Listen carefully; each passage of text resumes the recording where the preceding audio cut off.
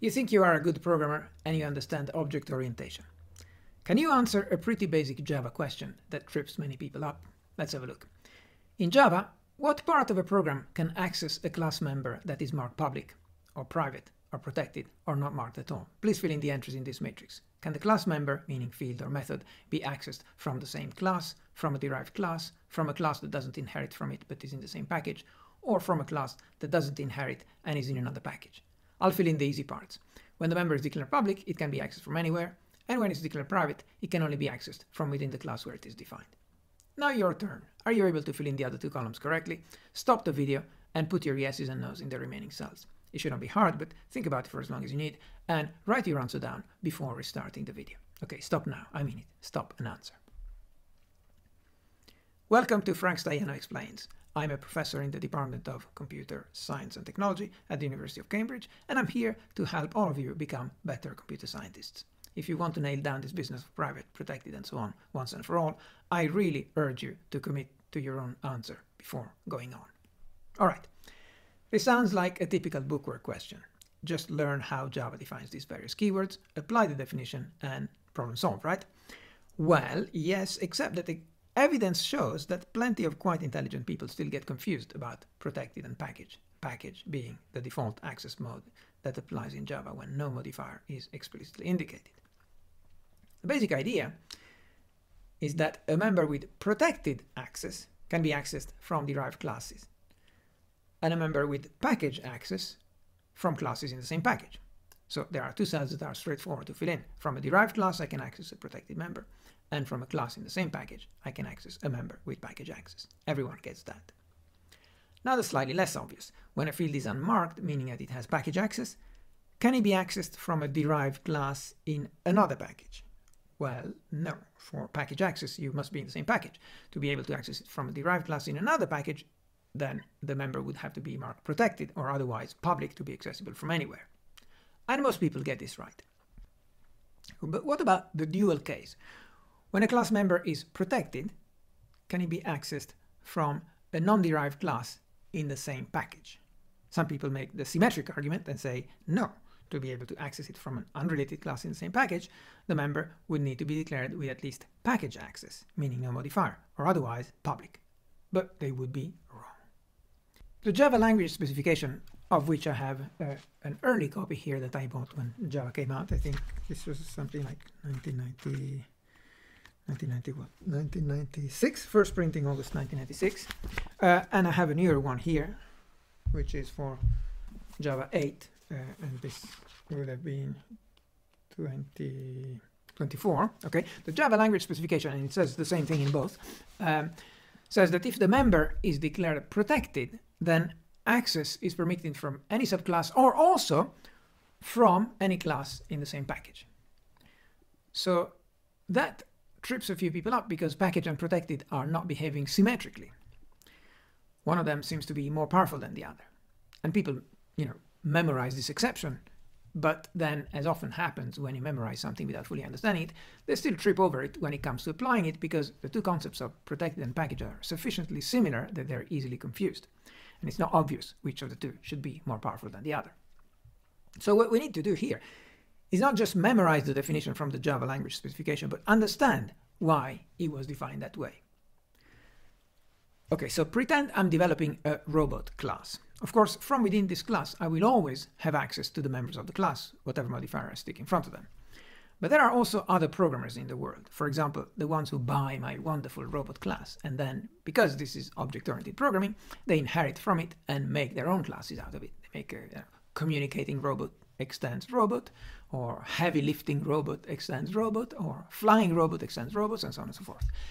To build their fancier versions of my robot, they may need access to my class members, and I'm happy to grant it to them by marking the members as protected.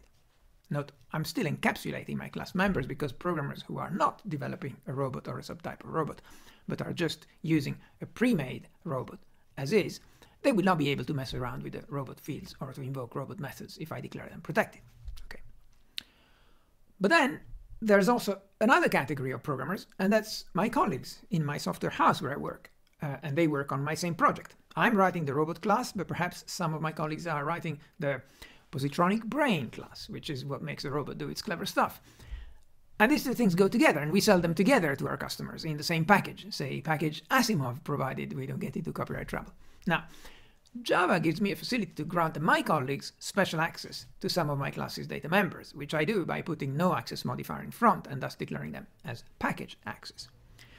But surely, if my colleagues are allowed to put code in the same package as me, which people outside our company cannot do, then I want to give them at least as much access as I am giving to those external programmers from other companies that might inherit from our classes, right?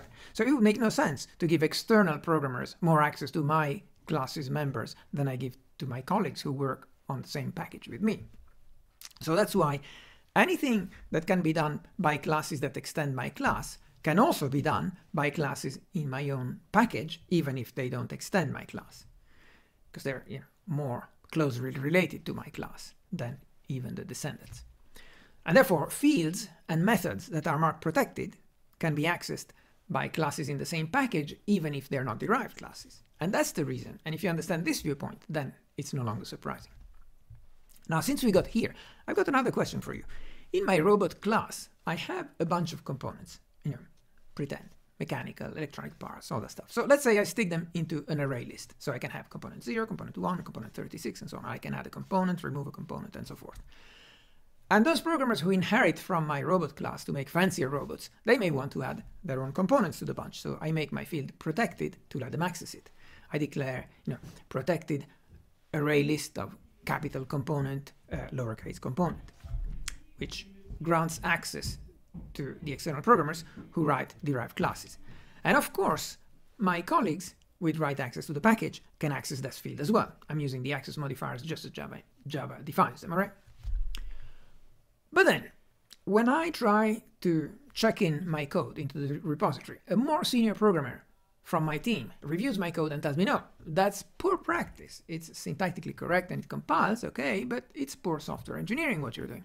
You don't want to do it that way. You should declare this data member private and then offer protected methods for adding items to it, removing items and so on. But why does he tell me that? Stop the video once again and write down your own answer, and I'll wait for a moment. Okay, welcome back. Did you write down an answer, or at least did you think of one? Do it before we go on. What did you say? You should make the field private to enforce encapsulation, to ensure that those pesky programmers from external organizations cannot mess around with your beautiful code and make it break your invariants and so on. Is that what you said? Beep. Well, I'm afraid if that's what you said, that's wrong. It's a common misconception. That is not the reason for making the field private. Those guys, those other programmers who inherit from robot, are not polluting your code. They're writing their own code. That's the whole point of inheritance, object-oriented programming. Your code stays clean no matter how messy they make their own derived class. It's their class that becomes garbage. And if they do that, it's not really your problem. It doesn't affect any of your code base or the code that you've sold to your other customers who also derive from robot. The real reason why you want to make your field private is because you might one day want to change your own code. You might study more advanced data structures and decide that you no longer want to store your components in an array list, but in something fancier like a map or even a B tree. And hey, with this new implementation that you just came up with, your robot now goes 20 times faster. And you can now sell your customers an upgrade to version 2.0 at a premium, and you bring in a lot more sales and you get a pay rise. Now, if you had declared that array list as a protected field, what happens? All your previous programmer customers who bought the version 1.0, 1.1, 1.2 of your robot class, by now will have written millions of lines of code that access that array list. If in version 2.0 you change to a B tree or whatever else, each of your clients who inherited from robot must change their code before it will even compile against your new version. So I don't think you're going to sell that many copies, even if it goes 20 times faster. And that's why you want to make your data members private, so that you can give yourself the freedom to improve the implementation later. Of course, you still need to give your clients the ability to add and remove components of their derived robot, but they don't need to know what data structure you're storing these components in, so long as you give them some methods to do it. So give them a clean and streamlined API, an application programming interface, instead of giving them raw access to your implementation details. And note that here, that even if you mark the field as protected, you're still giving them raw access. Protected means you're not giving access to everyone, but to those ones to whom you are giving access, you're giving them raw access. They can do anything they like. An experienced software developer won't do that. Instead, you should use the software development equivalent of the need-to-know principle. Mediate access through suitable accessor methods so that you can retain the freedom to change your implementation. If you like it when I go into technical programming issues, coding style, proper software engineering practice, and so forth, then you might enjoy this other video here. If you have any questions or comments, stick them below. If you learned anything useful from this video, then give it a like. Thank you very much for staying till the end, and say skiing in your comment to let me know that you did. It always makes me happy when someone does. Bye for now.